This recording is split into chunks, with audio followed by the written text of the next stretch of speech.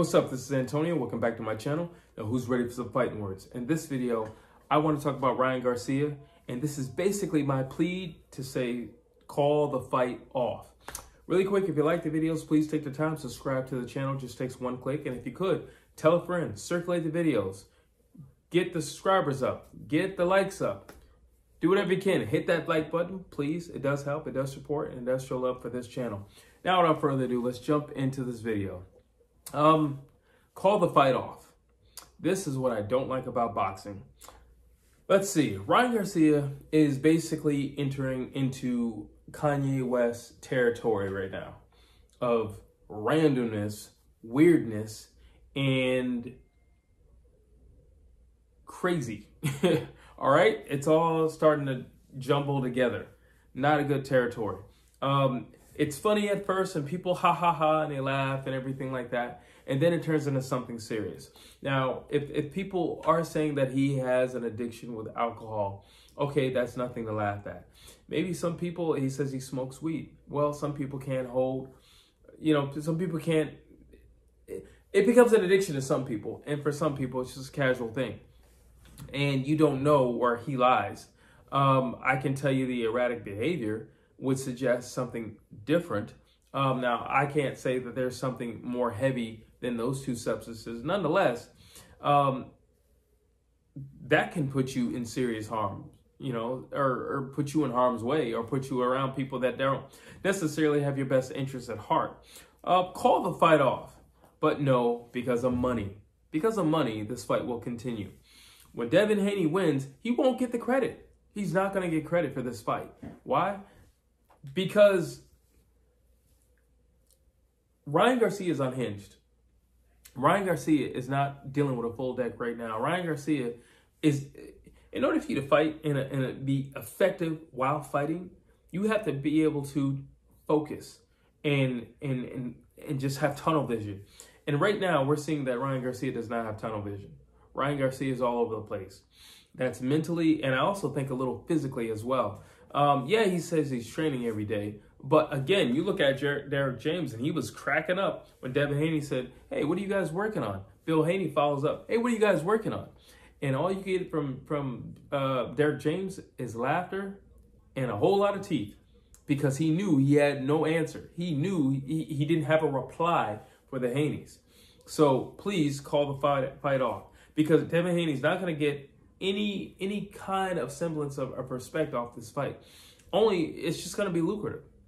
Tank already took his O away, so there you have it right there.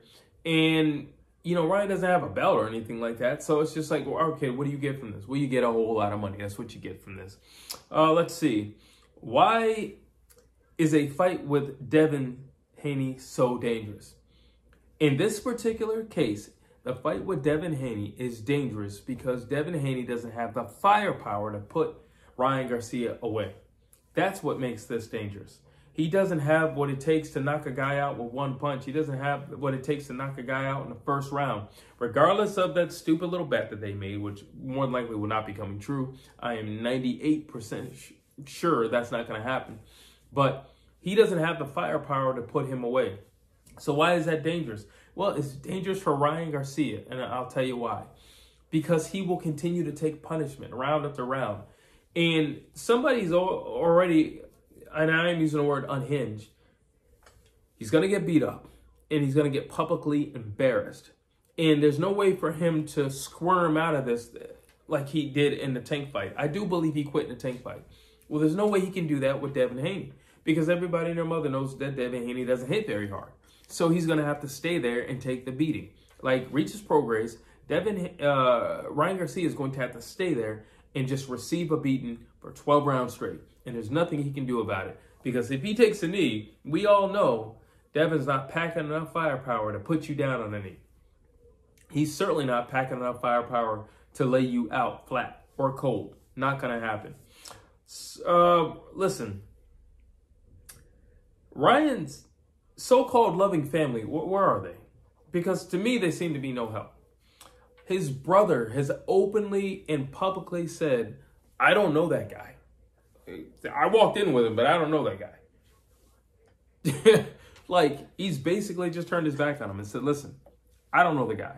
I don't want anything to do with this guy. Love the dude. Don't want anything to do with him, though. Whatever he does, that's not on me. That's his brother.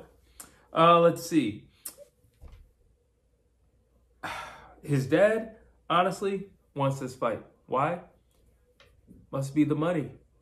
Must be the money, right? Because that's the only thing that if you listen, now I'm just going to appeal to any parent. I'm not a parent, but I'm going to appeal to any type of parent, especially a father. If you're a loving dad, you would say, I want the best for my son. Right now, the best for my son is not to be going up against this kid who is on an absolute tear and an absolute rise in the sport of boxing. He's on his A game. He's not a drinker or a smoker or any of that stuff. He's highly dedicated to his craft. That's the wrong individual to be placing my son in there with, because my son is not 100%, not mentally, not physically. He doesn't train 100%, not mentally, not physically. It was Canelo who said, you don't even train. You hit this bag, you make a video from it, and then you leave. You're probably there 1 or 2 hours in the gym. You don't even train. We're talking about the quote unquote, and I do mean very loosely, quote unquote, face of boxing, saying, I'm making hundreds of millions of dollars every time I fight. And I'm in here busting my butt from sun up to sundown. And you come in here for 1 or 2 hours, hit a bag and possibly hit some mitts, no sparring, and then run out of here. That's not the type of person that's going to beat Devin Haney on no day. Now, yes, Ryan Garcia does have an equalizer, but you still need coordination to equalize who you're trying to equalize. And at this stage, looking at how he's conducting himself, I would suggest he doesn't have it. You have Ryan Garcia's mother, who's basically now the female version of Bill Haney. Like, she's all over these press conferences. She's screaming and yelling, and she's, you know, again, we're selling this fight. We're selling this fight. Why? Because of the money. We're selling this fight. That's why. It's because of the money. We're going to sell this fight. And even if we have to sacrifice our own son on this altar right here for the money, we will do so. We will do so happily. And then we'll justify and say, well, he never has to fight again. He'll never have to fight again. So yes, it's a sacrifice, but it's the type of sacrifice that kind of keeps on giving, because he'll never have to go through this again. And maybe Ryan Garcia can stick with his rap career or whatever the heck you call that type of music. So let's see. Oscar's no help. Oscar's in the back laughing. Oscar's laughing at everything. Oscar is only thinking about the dollar signs. Oscar's only thinking about Golden Boys on top. That's all Oscar's thinking about right now. And it's sad because he, contrary to what we see of Oscar De La Hoya today, Oscar De La Hoya was the man at one point. I mean, an absolute amazing boxer. One of the best jabs you'll ever see. Great footwork, coordination, combination, speed, power. He was the man. And this Oscar that we see in latter years is nothing like that honorable guy that we used to see in the ring. And clearly, he's not going to appeal to a younger fighter. And he knows who Ryan Garcia is because he's once been Ryan Garcia. And he could steer and guide him properly, but he's not doing so. He's laughing in the background, and he knows he's going to rake it all in. That's where we're at with that, with Oscar De La Hoya. So who do we appeal to? I suppose the only appeal is to B-Hop. Bernard Hopkins, also quite an amazing fighter, a very long career. And typically is the only person in Golden Boy who has any sense or thought of reason coming out of his mouth. I know him and Ryan had their little tit and tat and all that, but maybe he can appeal to him. Or the question is he appealing to him? Or let's go deeper. Does he want to appeal to him because of the money? Nobody's appealing to this kid. Nobody's appealing to him. Let's see. This is sad. Let me ask you a question. How many times have you seen a car accident, but you didn't slow down to help? You slowed down to watch. This is what I'm equating this fight to. A car accident that people are slowing down, they're rolling down their windows, they're peeking out, but nobody's stopping. Nobody's stepping out of their vehicles to help.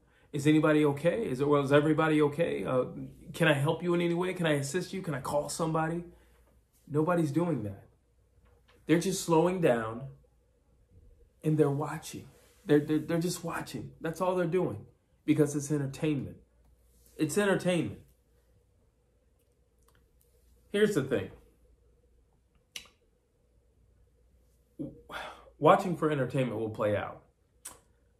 Ryan will eventually crash. Ryan's going too fast right now. Ryan's already left the club. And he had a little too much. And nobody thought to take his keys. Nobody thought to get him an Uber. There's a tree out there somewhere.